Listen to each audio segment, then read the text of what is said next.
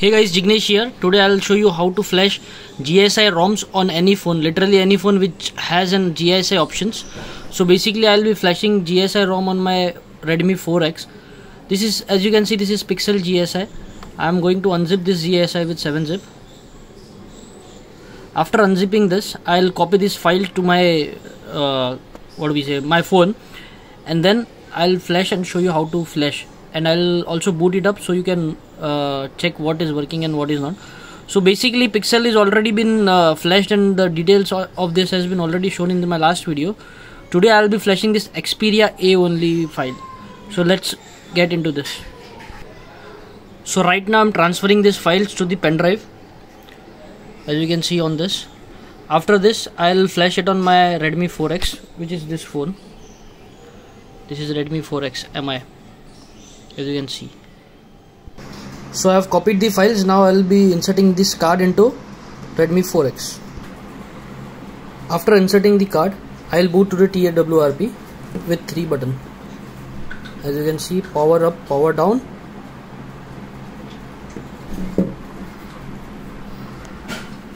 And it should boot into the TWRP. Yeah, so it has been booted into TWRP.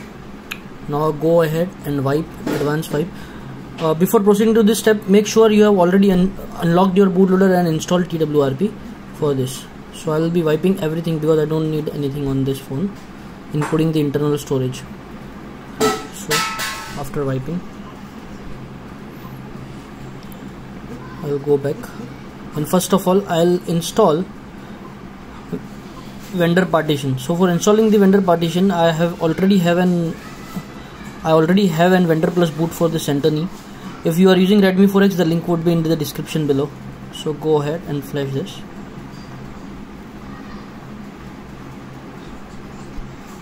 It would take around 20 to 30 seconds.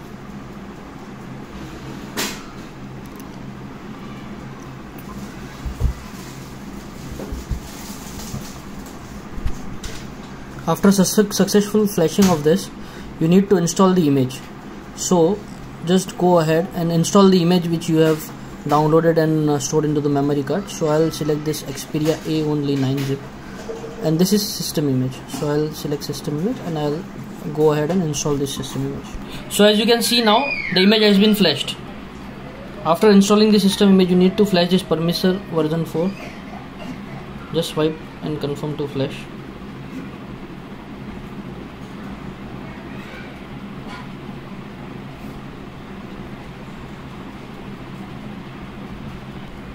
You can also install Magic if you want. That is an optional thing, but I won't need this, so I'm not flashing that. So we'll wait once it's installed. Alternatively, you can also mount vendor and boot if it doesn't install for you. So as you can see, it has been done. Now just reboot to system.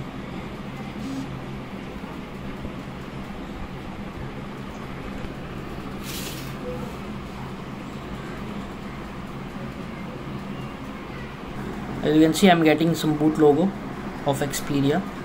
Yes, we have flashed Xperia ROM on this Redmi 4X, as you can see below. It would take around 2 to 3 minutes to boot. Let's see. I'll just fast forward this video right now. So as you can see, it is booted. Yes. We can go into settings, let the phone get settled for a few minutes. I am going to fast forward this so that you all know what is included in this ROM. So it's just finishing the system updates right now. You can see into the settings. It's taking some time to load up because this is the first boot. Okay, now it has been booted up. And first of all, let's go to the about. So you can see the device name here. Apart from this, we also have Xperia Assist, accounts and all. So basically this is an Xperia GSI. It's on Android 9 Pie version. And yeah, dialers is there. Everything works correctly. I don't have SIM card to test it right now, but I'll definitely test it if anyone wants to try this ROM. I guess this is enough for this video. We'll go to, I'll just set this up and make another video on how is the performance of this ROM. So bye.